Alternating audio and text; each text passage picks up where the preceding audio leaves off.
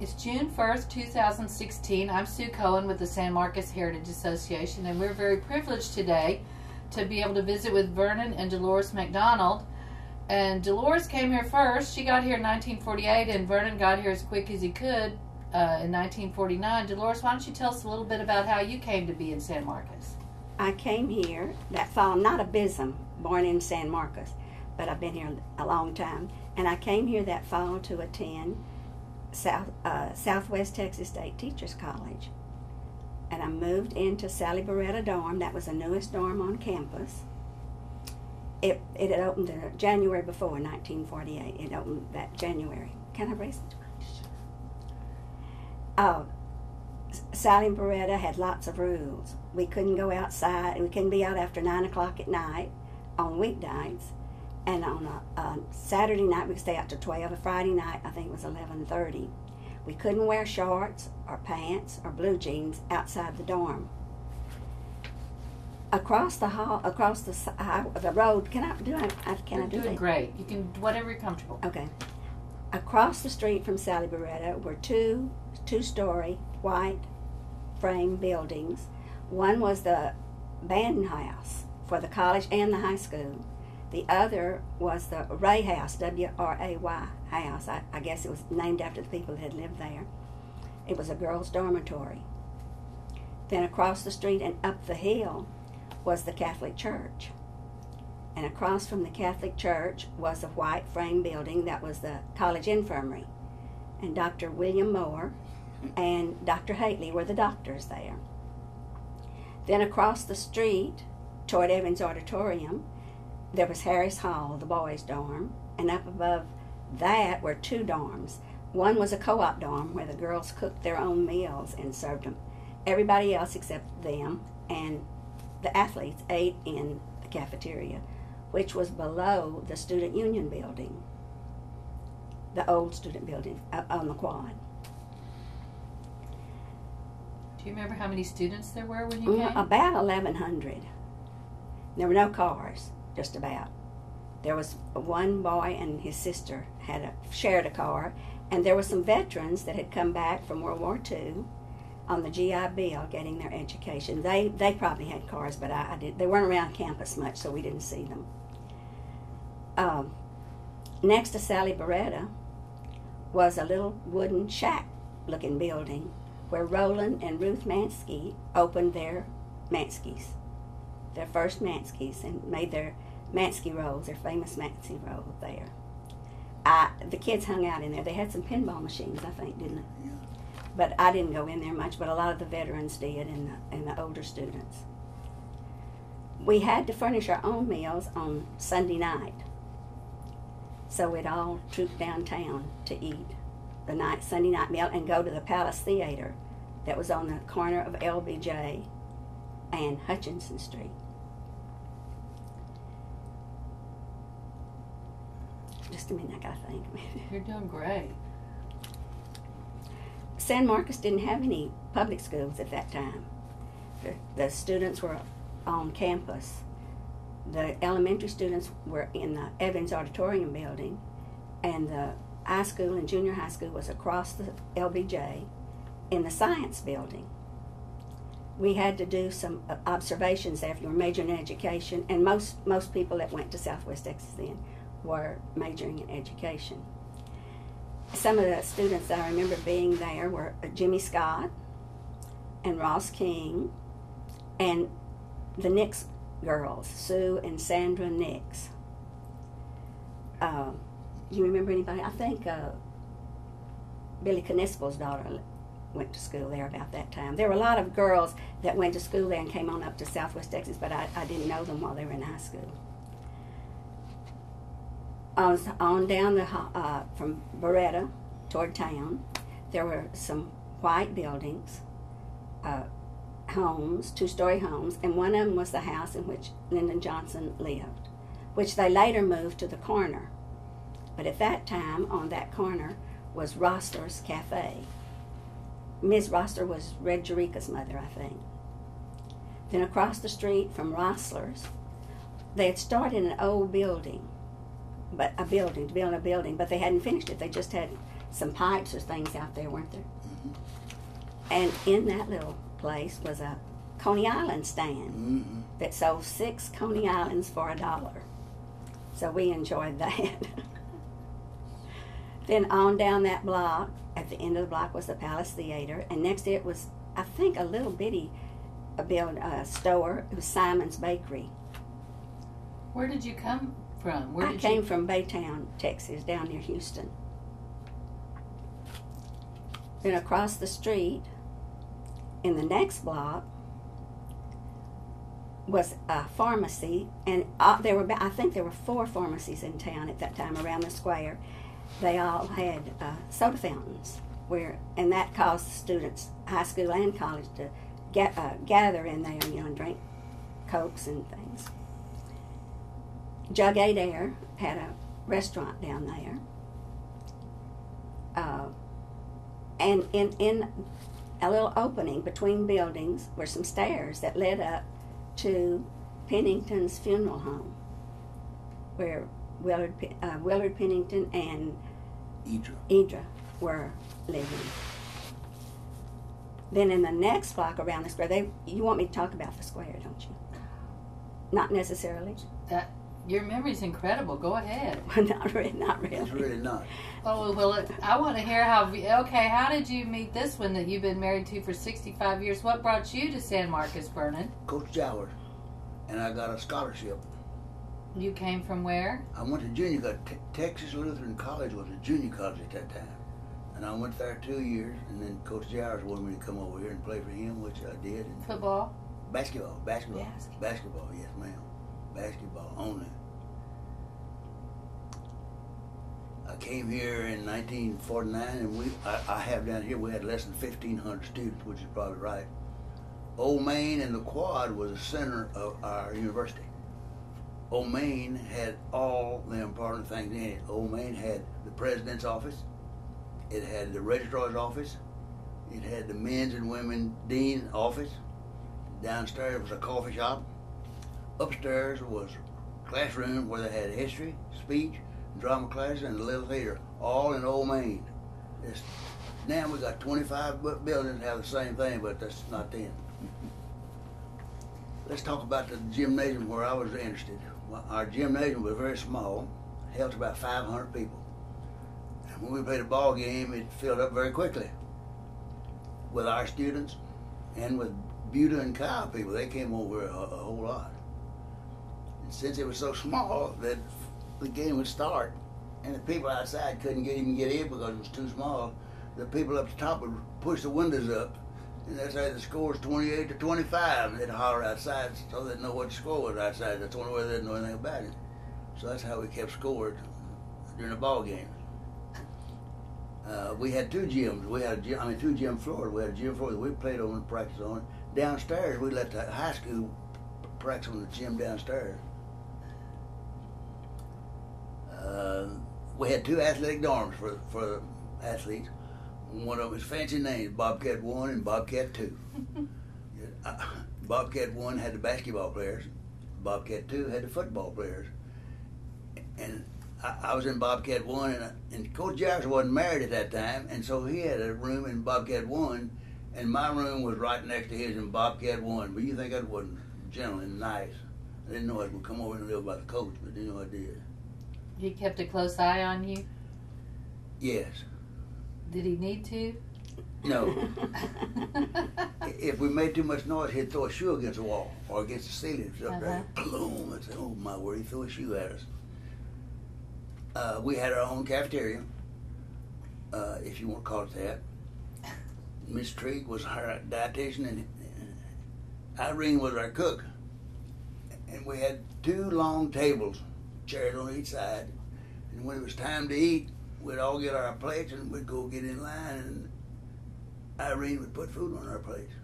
I guess like it do in the military, like prison, which we thought it was, and we'd go back and eat our delicious food.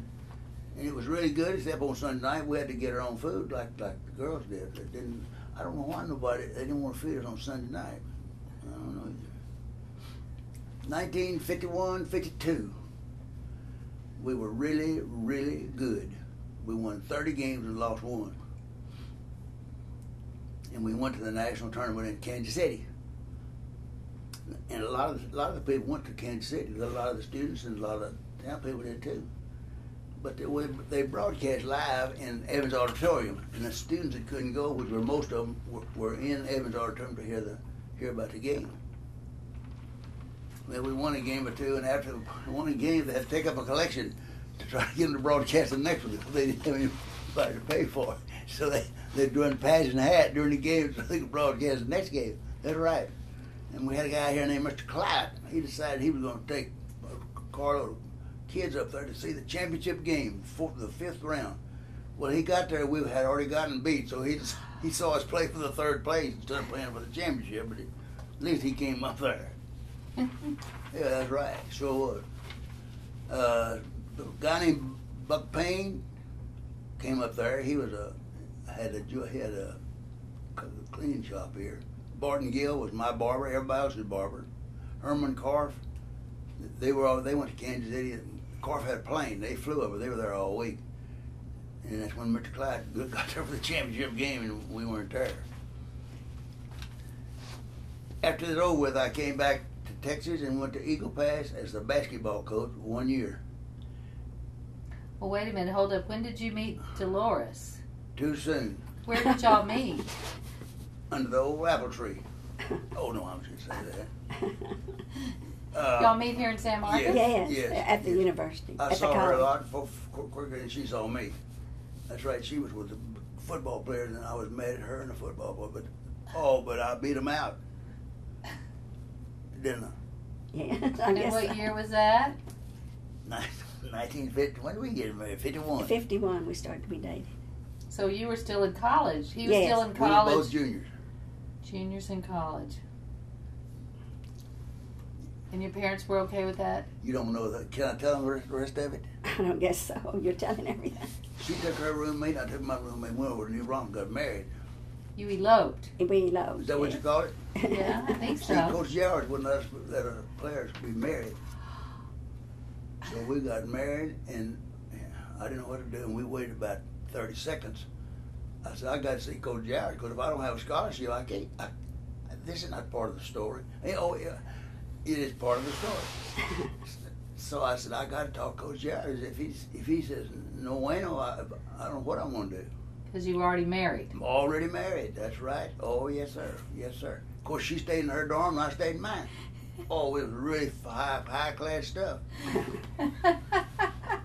So I went down to see Coach Jowers. Ooh. And my heart... Were you nervous? Do you know Coach Jowers?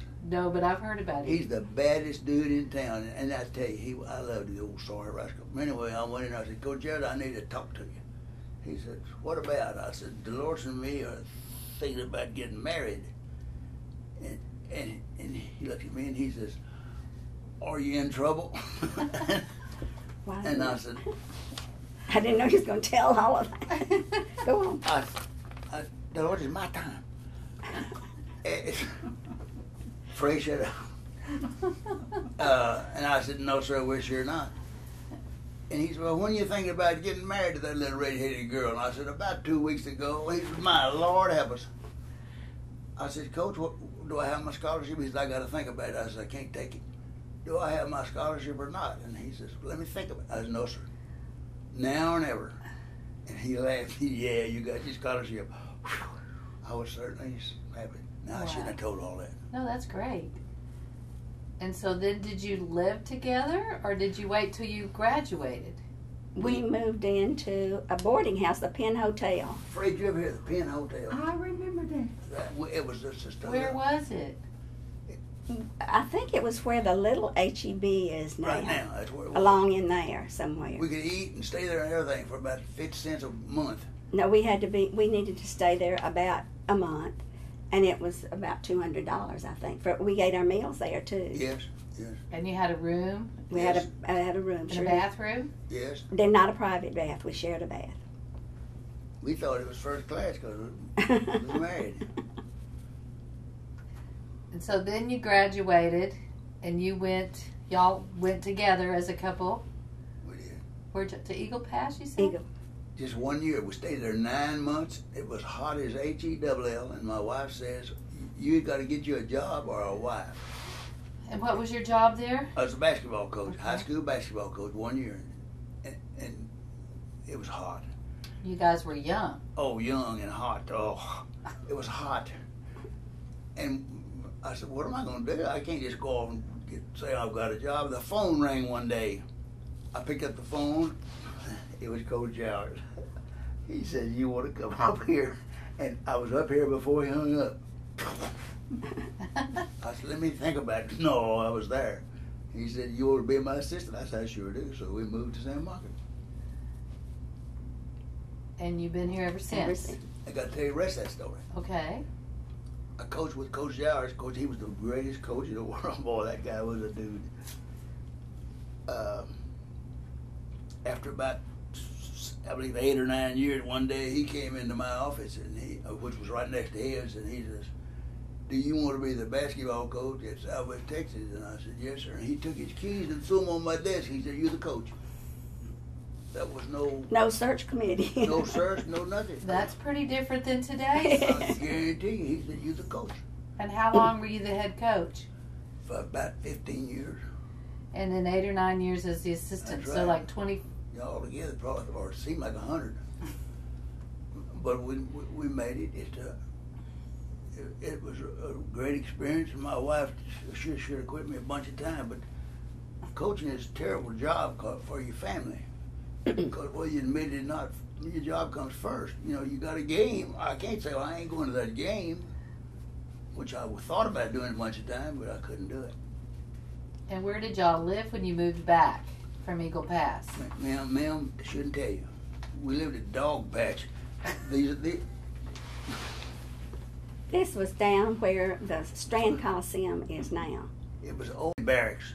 I've heard about it. Oh, Have my you? word. That they converted into Yes. apartments for married students. And you could, if it sneezed or coughed, you could hear it everybody through the wall. It was just a piece of paper. And it was called Dog Patch? That's what you called it. That's what we called That's what some of the students called it. I called it Riverside. it. See, that's nice. I heard it was pretty meager. Do you know, while we were there, we wanted to watch TV, and one guy had a TV set. And on, I believe, Wednesday night, they had wrestling or boxing or somewhere. And he would open the door to his apartment and put his TV there, and everybody had to sit on a grass bowl and watch that TV. And that was big time. And man, over there, that was first class. And we didn't have to pay for it because we didn't have any money. You didn't have air conditioning, I guess? Air conditioning? No. No, we didn't even have a fan. I'm sorry, I ruined the whole. No, this is great. I got more to say, but you want Keep to say it? talking. I want you to say it. I want to say a few things about when I came back here to work. Please. Who the big wheels are. Dr. Flower, John Flower was the president. Dean Nolly was the dean. Dr. Derrick was something, he was a big shot. And I mentioned Prof. Green taught history. The reason I'm bringing Prof. Green up, Lyndon Johnson loved him. And he loved Lyndon Johnson. When President Johnson came back to see him, he always went to see Prof. Green. Coach Strand was our track coach and athletic director. He's the one, and he started sports at Southwest Texas in 1918. Coach Strand did. Okay. Coach Jowers was a basketball coach and assistant football coach. Coach Vest was our football coach. And Chico Ginsburg was a tennis coach, and then he helped coach a little bit of everything. He's a San Marcos boy, by the way. A lot of those men have buildings named after him Yeah, today they do. Yes, sir. Yes, sir. Yes, sir. Yes, sir. on the campus. The square was just like it is today, except the businesses were all different. We had a courthouse and everything around just like it was. And here's some stories. Stories she already told you about. No, I didn't tell him. I haven't told him. Talk about Gypsy you go store. ahead. No. Horace Bass had a clothing store. Jack Hughes had a Chevrolet come down on the corner. Then there was a Miller's Drug, a Rosser's Cafe, Frontier Shops, so Western clothes, J.C. Penney, and Carson's on the Circle. The 81 used to come through here to go to San Antonio. It was not 35, but 81. And when it'd get down here and you want to go to Seguin, you'd take a left on to go 181 cross 123. They had a roundabout there. You couldn't eat in a roundabout. And Carson's on the Circle restaurant had a restaurant right there on it. It was a good restaurant. It was also a truck stop and everything, but it was a good restaurant. And one of the best restaurants in town was a Mexican restaurant called Paul's Restaurant. Paul Guerrero owned it. And I meant to bring my umbrella in there. They gave me an umbrella one time, and I still have the darn thing. He had 3 daughters that worked out there, real pretty girls that worked out there. They all liked me. They gave me an umbrella one time in the shape of a hat. A cap. To wear, a cap to wear at a baseball game. Big old umbrella. Cute. I still got it. That's 100 years old. Can I talk some more? Because I talk too much. No. I was starving to death. They paid me 50 cents a month. I didn't make anything. My wife was mad. As an assistant coach? Oh, yeah. Oh, yes, ma'am. I didn't make nothing. Well, that's a lie, but I didn't make much more than 50 cents. And so I ran the city swimming pool. In your spare time? In the summertime. And now, ma'am, you call that a swimming pool because the San Marcos River went floating right down that river.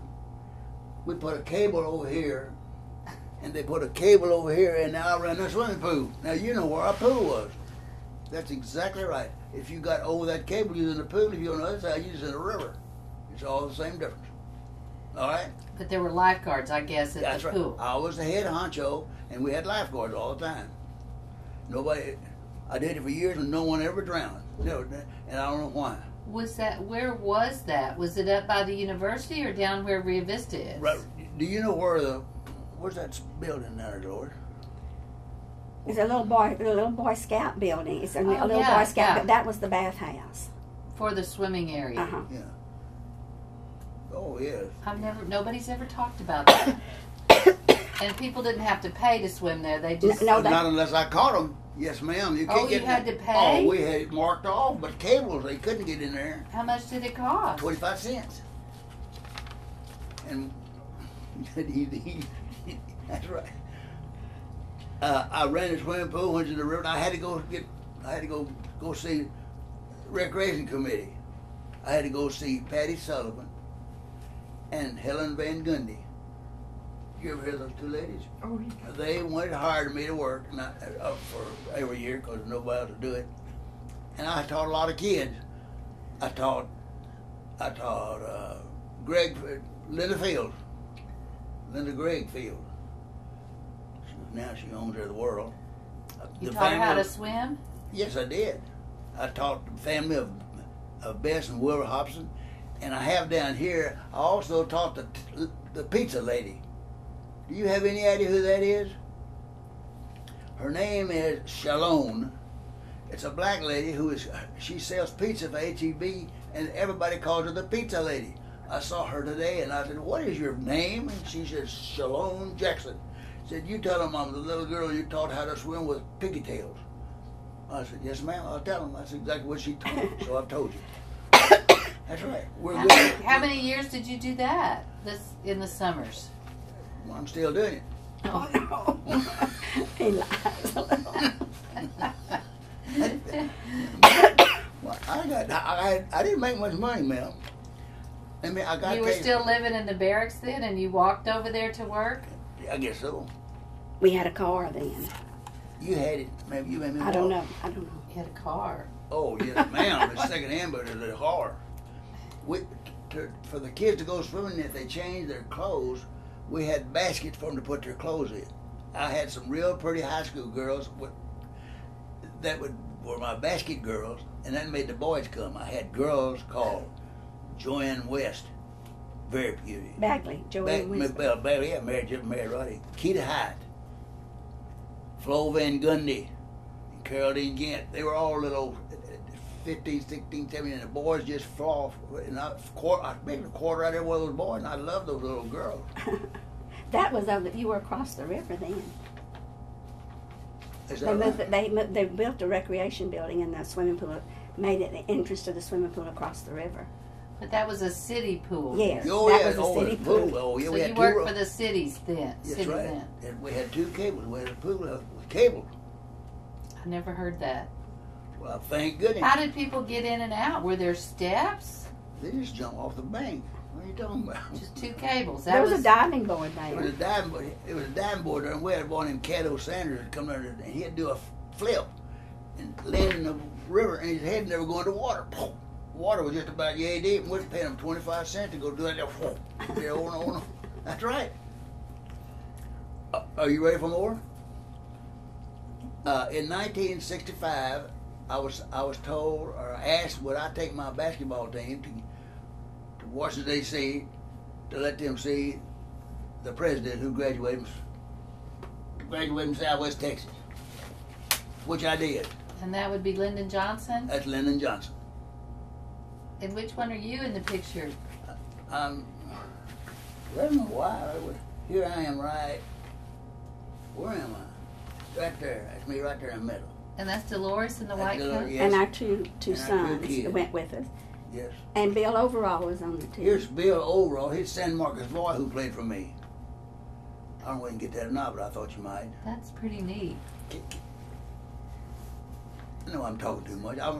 No, you're doing. Keep on. Keep I'm it gonna tell you coming. a story. Keep it coming, Vernon. I'm going to tell you a story. We went in there, and all my players had cameras, and we went into the White House. That was where the committee met, and we were taking pictures of everything. The kids were just snapping everything, just cameras on the floor, and this guy said, "You can't take individual pictures here. You put those under your chair." And so everybody, me and everybody, put our cameras under our chair. And here comes the man. Mr. Johnson opened that door. He opened a big old box. He had ears about like this. He said, "Hello, Bobcats." I jumped up. I went over and shook that dude's hand. He said, "Why are your cameras under the chair?" And I very brilliantly said, "Your security people said we couldn't take pictures." He said, "Get the damn things and take all the pictures you want to. These guys are from my hometown. They weren't taking pictures of the security people. They took pictures of everybody in sight because the man said we could take pictures." And we did. That's right. That's a true story, too. Then I, Dolores. I want to tell one more story about Lyndon Johnson. Good. I didn't bring that darn thing. What? My thing. Your pen? Yeah. Here They it is. signed the education bill. Yeah. They signed the education bill in my gym. Lyndon Johnson did. I've seen pictures of that. It was rainy, it was muddy, it was terrible. And I was sick because my floor was it was awful. It'll never be clean. Nobody cared. They got through and left, and I was standing by the door, back door to the thing, and a security man says, "Coach, have they ruined your floor?" And I said, "They ruined my floor." And he said, "I'll make you feel better." And he went out to the desk that Lyndon Johnson signed it on, and he brought this back and gave it to me. That's one of the fountain pens that he signed thing with it. You know, he signed Lynd and Lyndon Johnson. And I did. I felt a whole lot better. Was the floor ruined? No, heck no. I just Cleaned it up. Yeah, just cleaned it up. It's all okay. But I thought that was pretty good that I got one of those things.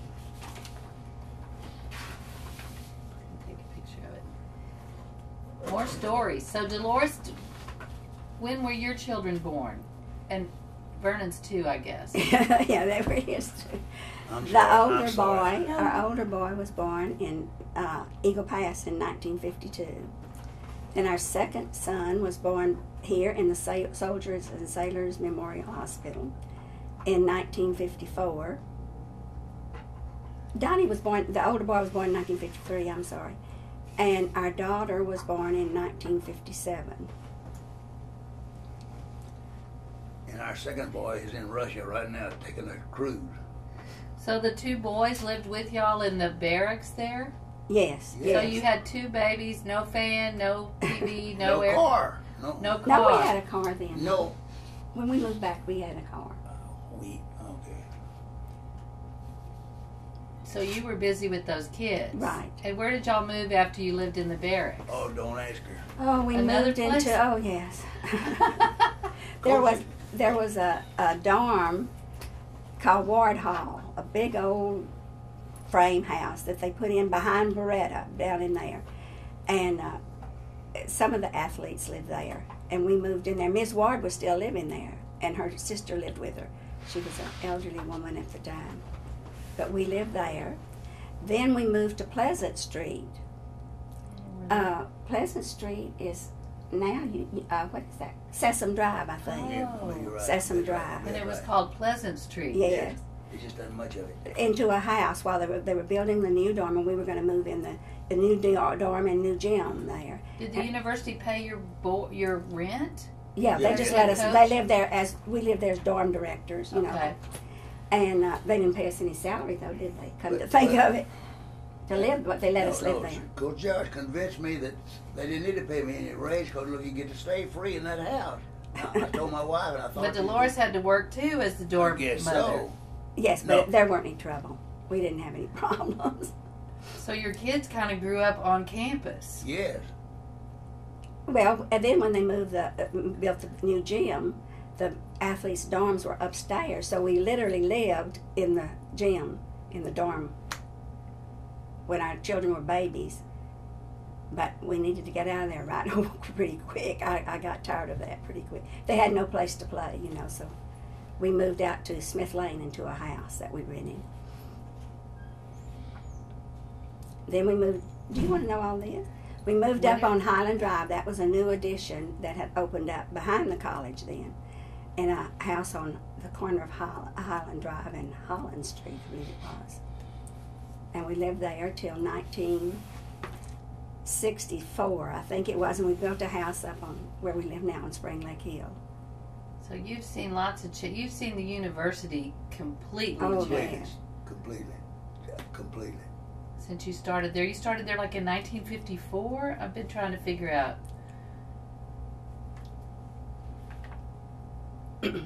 Graduated from college and then went to Eagle Pass. So 1953, I guess. Or 54. Yes, we came back in 1953. In the fall of 1953. And so the university has gone to now over 30,000 students. And from 1,700 to 30,000.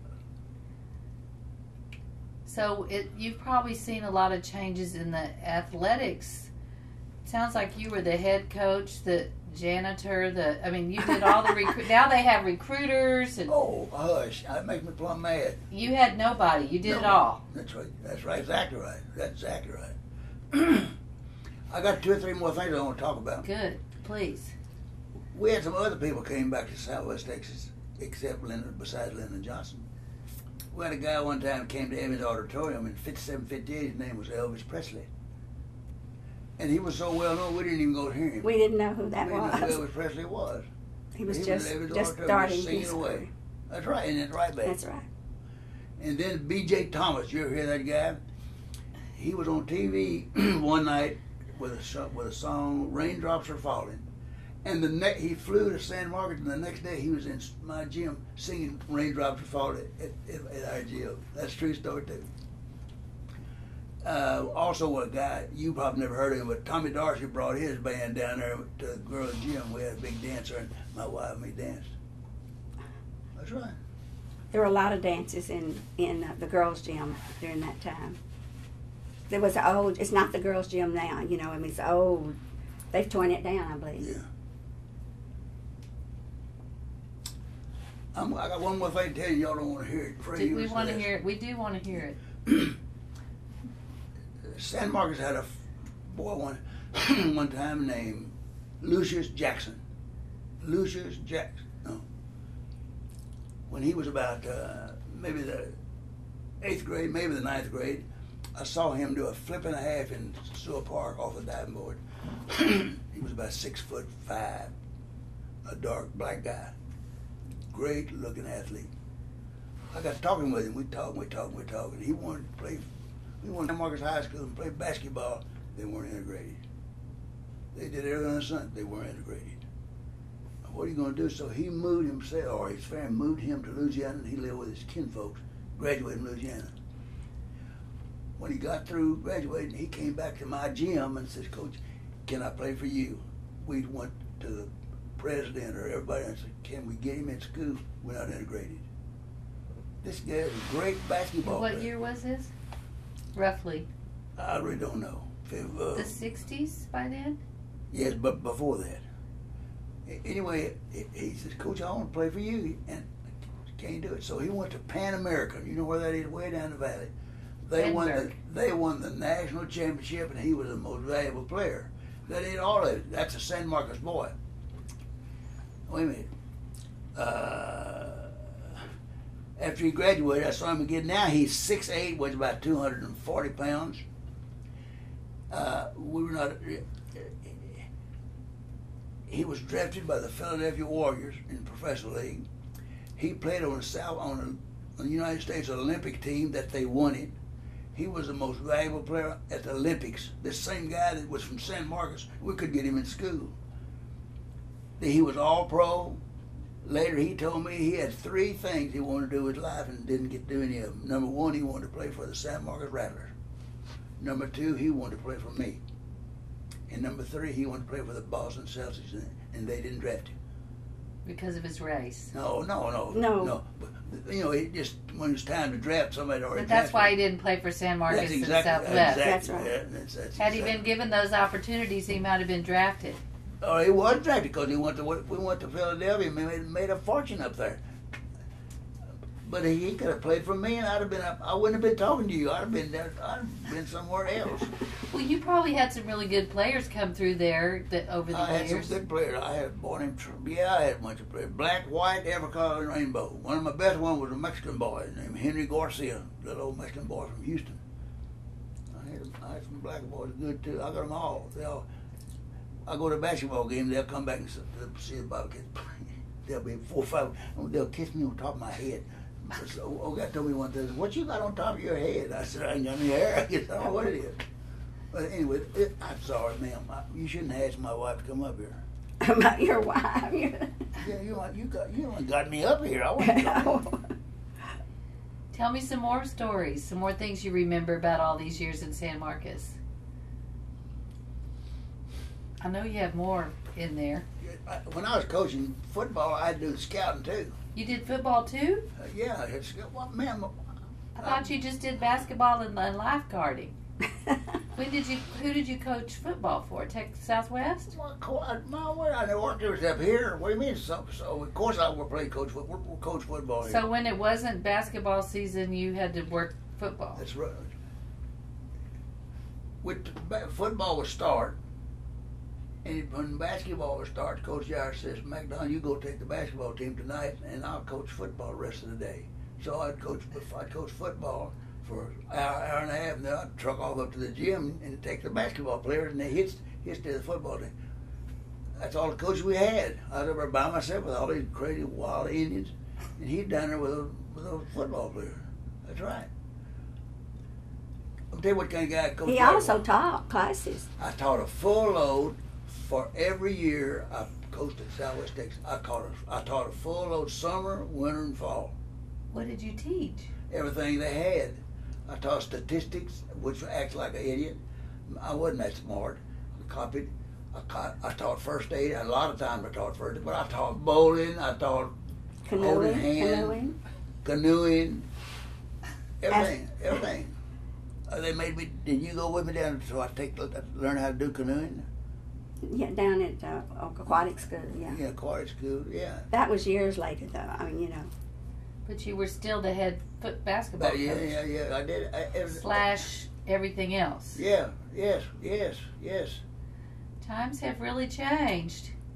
In the coaching profession. And you didn't get. Did you have a 6-figure salary? What does that mean?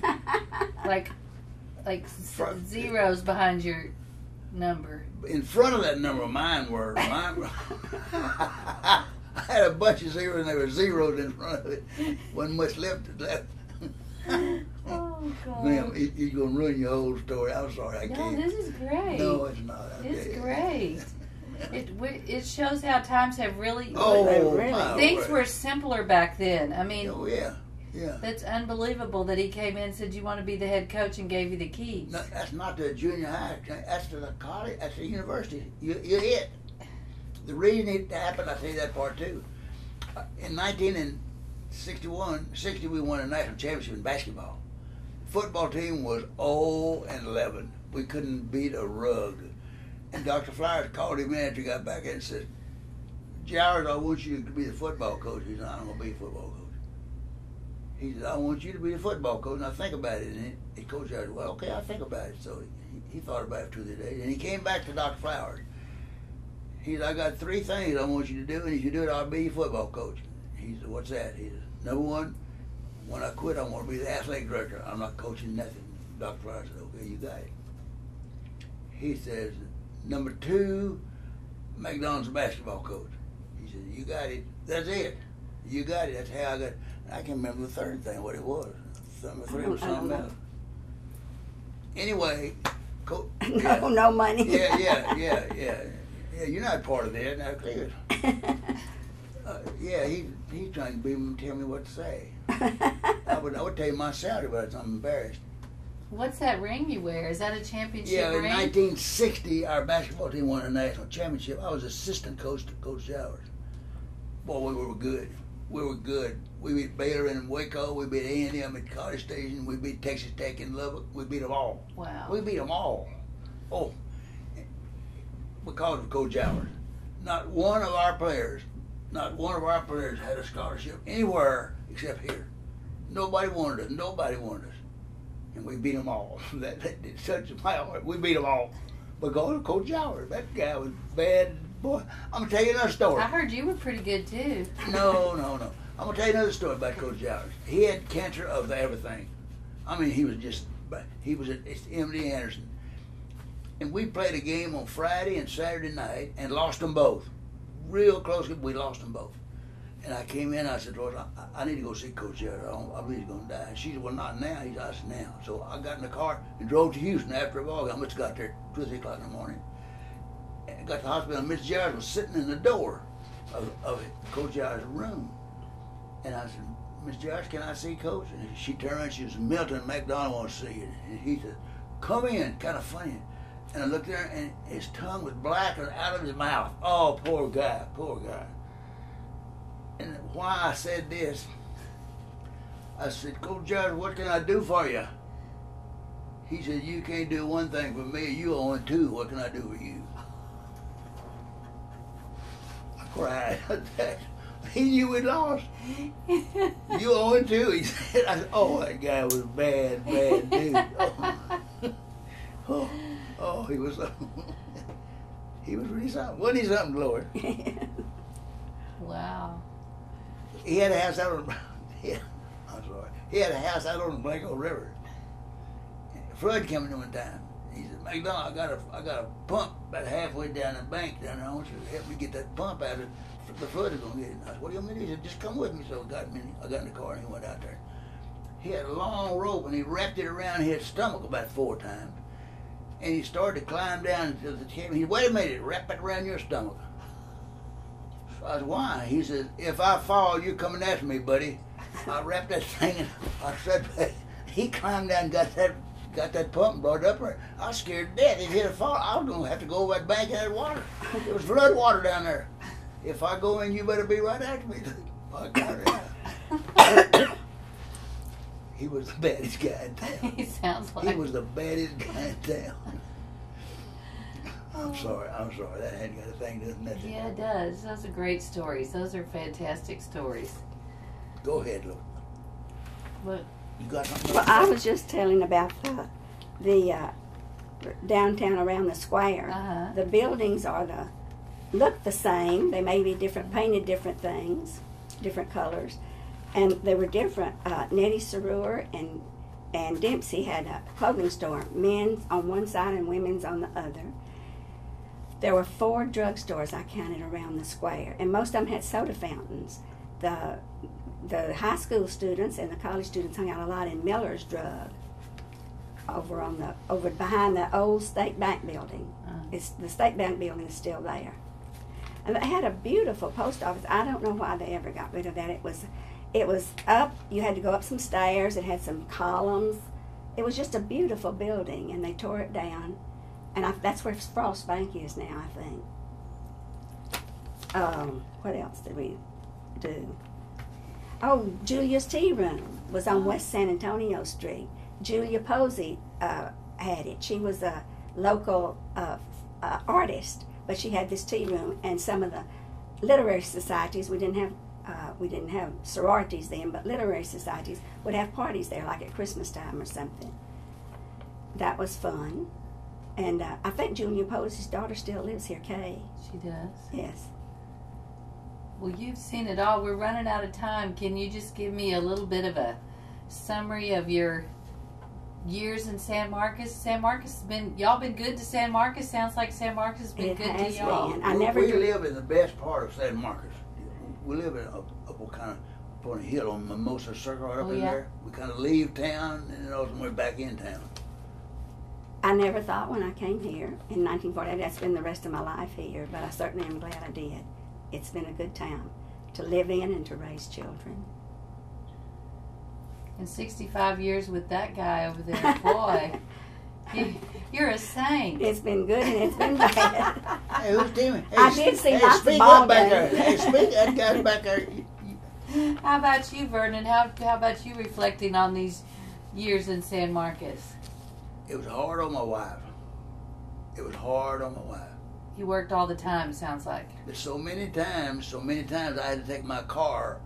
We'd take a college car and my car to on a road trip. They didn't have a bus, I guess. No. Bus. We'd leave on Monday. We'd play 2 games. We'd leave on Monday. We'd play on Tuesday somewhere. We'd travel on. We'd leave on Friday. We'd play on Saturday, and we'd travel on Sunday and play on Monday to play 2 games.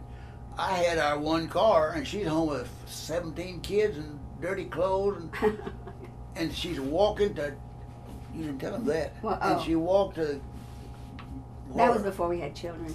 The first in 1952, I graduated in January, and I went to work at the San Marcos Academy, Baptist Academy, which is the West Campus now of Texas State. And we didn't have a car then, and I did walk. I walked up through the Southwest Texas and over to the academy to my job. What was your job?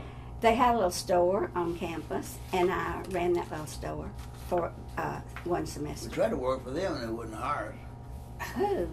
That was probably over there. For Stokes? We're just blaming somebody. And so y'all had 3 kids, and your kids were all raised here in San Marcos. That's right. Graduated from San Marcos I-2 and Texas State. All 3? All 3. Our second son graduated. He was a good basketball player. He played point guard for me for 4 years. He was all conference. He was a pretty good basketball player. That was hard. That was hard on me and hard on him. You know, Coach's kid. It's a hard, both ways hard. That's right. I had a guy come to me one time and said, "You're not fair to your boy." And I said, "What are you talking about?" He says, "He'll do things and you'll take him out." You're hard on your boy. That's right. Somebody will do the same thing. You don't say the thing to him. Well, it's got to be a little different. He was on a half scholarship too.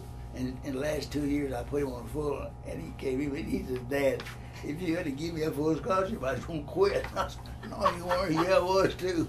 He said, "Everybody had a full scholarship except me." I said, "Well, you got one now." Boy, it's a great life. It's a great life. Dad Vernon's a great life. You know what she's best at? She says, "Cut that off." Nurse. See, I've been just sick as a horse the last year, and she just waits on me hand and foot.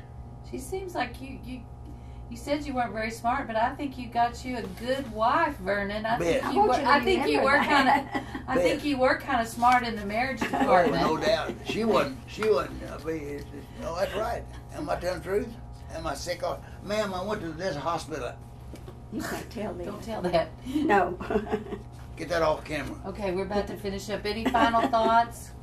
Sure has been interesting. It really shows. Sorry.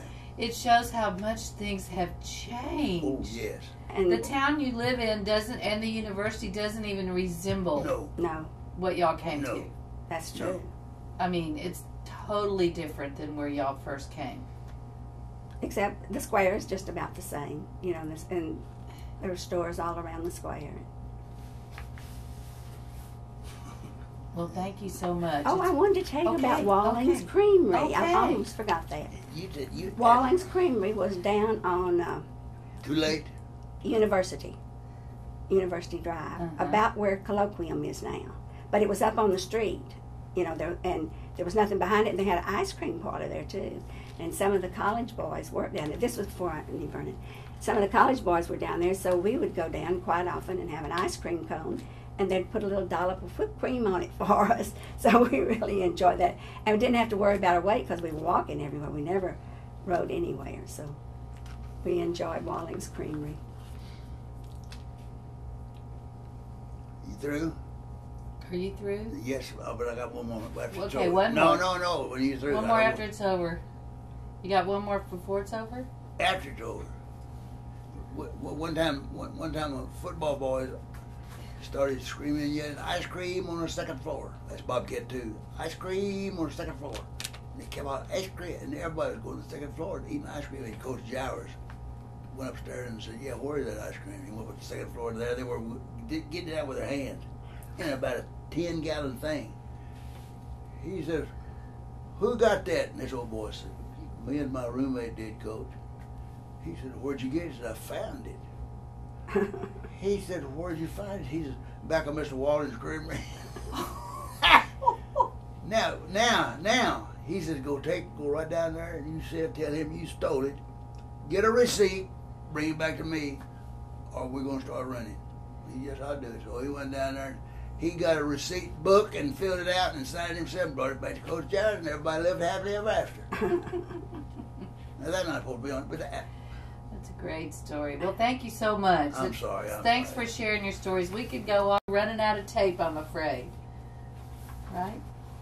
We love She's ready to leave. I know it is. Oh, he said we have 5 more minutes, so Oh. I know you got 5 more minutes worth of stories in you.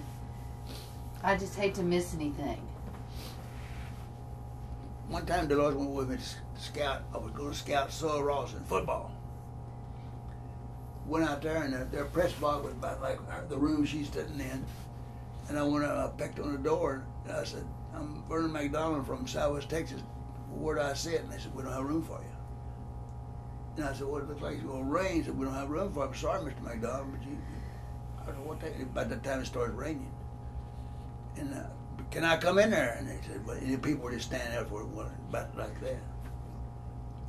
"No, you can't come in." So I go back down and I get in my car with my wife, and I pull it down on the track at Sue Ross. I pull around to the end of it, and I pull off the track between the goalposts. I turn the headlights on and the windshield wiper, and we got that game. I said, "What happened?" She said, "Well, I faked that guy on the left end, so I'm writing this stuff down for the rain just pouring down." Dad burned. And now, see, I'm getting mad about that.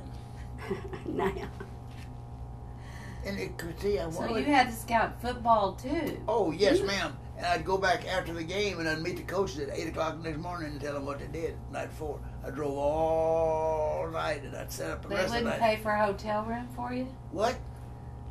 I guess you didn't get a gas mileage reimbursement either. Oh, 7 cents a mile. Yes, ma'am. You did? Yes, ma'am. That's another story. Okay.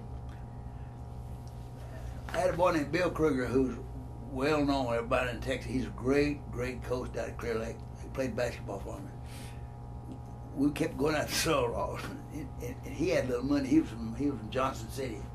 He said, "Coach, let me take my car out there at 7 cents a mile." I said, let me take my car? And he kept on bugging me several times. So I said, "Okay, this next week you can take your car."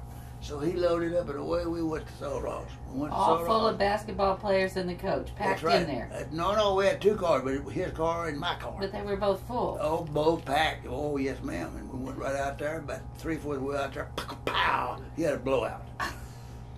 Changed the tire, and coming back, he went pow! He had another blowout. 2 blowouts. At 7 cents a mile, didn't even buy a new tire. He came to me and he says, "Coach, I ain't taking my car anymore." Bill Kruger was a high school basketball coach That's or two true. later. That's a true story too. He didn't take his car anymore. He's buying And it. one state, didn't Bill Kruger Oh, win? twice. Oh, he's a great And he coach. was Well, one while of your he- players. Yeah, Yeah. And ma'am. he coached the San Marcos. He's no Bill. Who were some of the players on the team then? Do you remember? No, a bunch of white boys. It was. He had all white boys. You want to have that one state. Do you have kids that play for you that come around and come look you up all the time? I would guess so. All the time. Yes. I got some guys that didn't even play for me come around and look me up. That guy from Chicago was a policeman. Played for the basketball coach after Yeah, him. yeah. He didn't like him. He liked me. I don't know why. Yes, it's a great life. It seems Coaching is a great life if you're not married, but most of them are married. So I you like figure that. you've been to a lot of games, Oh, Dolores? yes, yes. Oh. My boys played ball, Little League ball. And he was always And- working, so you were at the games. Well, he coached the Little League team in the He summer. And Did, summertime. did you ever sleep? Don't sleep now. I'm just on my mind. You got, So he knew lots of kids. Do you remember any of the school boys that played Little League for you? We had a boy named Ed Tisdale was the best one I've ever seen. He had home runs and everything bad. You know, remember the Tisdale? Anyway, he wasn't worth it well. But I had a rule. But you know, when you're a coach, you got to have rules. I had a rule. If we practiced on Monday, we played on Tuesday, and we practiced on Thursday, and we played on Friday. If you miss practice, you don't play. You know, it's a rule, and and they all understood it. Their parents understood it. One day, a little boy, my shortstop, my best player, came to the game, had his uniform on, just cried. I said, "What are you crying about?" I said, "You're not going to play tonight because you missed practice." He said, "I know it." Oh, he cried. And I got mad at him. I said, "Did you know you weren't going to get to play?" And she said, "Yes, sir, I did. I did." After about 2 minutes, I said, "Why are you crying?" He said, "My mother shot herself and I've been in the hospital." I said, "Boy, get out there and play short." Can you believe it? I wouldn't let him play because his mama shot herself. Boy, I was a tough coach. I really Dad, don't put that in there. That's a true story too, Dad. Bird. That boy cried because his mom was about to die. I said, "You're not going to play, boy. You missed practice." That's right. He said, "That's it. That's it." I'm sorry. I shouldn't have said Well, that. Are we out of time? You can this has been finalize it. fun. This was better than what we were going to do. So. Well, you're telling your real life stories, and most of them are true, you said, right? I have a feeling Dolores would correct you if you got it wrong. I would. I surely would. You've done that once or twice in 65 years? Once or twice. And now he's very forgetful. I have to remind him of lots of things. She didn't treat me good a lot of times. I don't know about this marriage. I don't know whether it'll last or not. I've been looking at girls lately. Have they been looking back? That's the question. Hey, That's the yeah. question. I had to get one word in. Hey, you get back there and get that camera going. Well, thank you so much. Sure, I enjoyed it. I wish I had 10 hours to listen to you. We had a great life. We've been poor, but we had a great life. We ain't poor anymore. Seems like you're rich, really, with memories and experiences. This has been easier than we thought, wasn't it? We were Yeah. kind of uptight, you know, but you made us relax. He was uptight? George was uptight. She was uptight. She didn't want to. She taught school all of her life, and I said, "Lord, you'll be good." She was Oh, you all right. worked outside the home, too? Oh, yeah. She taught school for 400 years. Oh, we didn't even talk about that. Break that out again. Where did you teach? I started teaching at Navarro High School. I majored in English and taught out there. And I taught the 8th grade through the 12th grade English and speech. And I had the annual, had to do the annual, had to do the one-act play. I had a little newspaper we did. And then I taught out there 6 years, and then I taught 1 year at the academy. And in the meantime, I was working on my master's degree, and I got it in elementary education. So I started teaching at Travis in San Marcos after that. Forever. And raised 3 kids and married to a coach. Right. Wow. You make me feel, no, I don't know how I did it now. I don't know how y'all did it. I don't Wow. either. I don't either. I don't know. Seems like y'all did a good job. It was nip and tuck, but we made it. Are we through? Oh, you mean you're just going to let us go on and on? I got 9 minutes left on this. Oh, no. Oh, no, You don't said do that. If you're done, He usually cuts everybody off. He's really enjoying the McDonald's. I usually get tapped on the shoulder, but I think he's really enjoying y'all. Well, we've enjoyed doing it, haven't we? I've been waiting for a wrap up. It just keeps. He's got lots of stories. I wrote a book here about When did I write that book? Oh, about 5 years ago, I guess now. What's the name of the book? Playing for Winter and Remembering Coach Jowers. Is that at the library? Yes, It's at the university library. I don't know. yes. Playing for Winter and Remembering Coach Jowers. It's all about Coach Jowers and a little bit about me, but A lot about of players. a lot of the old players wrote in anecdotes that he compiled and I put up 500 copies and sold them all. Pow! Sold them all just quick. Yeah, it was good stories. You'd like them. They're good stories. For instance, we played Southern Ross in football. Coach Jowers, football coach. And we had an old boy who played linebacker, and he tackled the guy and knocked himself cold as a wedge. Cold as a wedge, and he just laid out there. And he couldn't get him to come to, and so they called the doctors to come down and check on this old boy. He came down and looked at him, and he took a light and put it into his eye. And he says, no reaction, no reaction. Coach Jowers says, that's a glass eye, try the other one. He's, oh, boy. That's honest truth. He was trying to get that glass eye and it wouldn't move. He remembers the strangest things. That's true story too. I ain't joking to you. Well, you didn't coddle the athletes back then like they coddle it now. No. Did you give licks and stuff? Did they do the punishment? How did you punish your players? Run them to death. One time we had a boy named Chuck Trecker that wasn't working good in basketball, and Coach Jowers was the head coach, and he said, just start running, I'll tell you when to quit. And he ran, and we went into the shower and took a shower. Both of us did. And he went home, and so did I. And he got home, and he says, I forgot to tell that boy to stop. So he lived out on the Blanco River. He came down here, that boy wasn't running, but he was walking slow. He was still out there. He said, well, I changed my mind. He forgot about it. He said, I thought enough, Chuck, I'll change my mind. You can quit now. He lied like a dog. He didn't change his mind. He forgot about it. It was nighttime? Oh, of course it was nighttime. The boy was just barely moving. Let's go. Let's go. You ain't waiting on me, babe. I didn't want to come in the first place. You want my notes?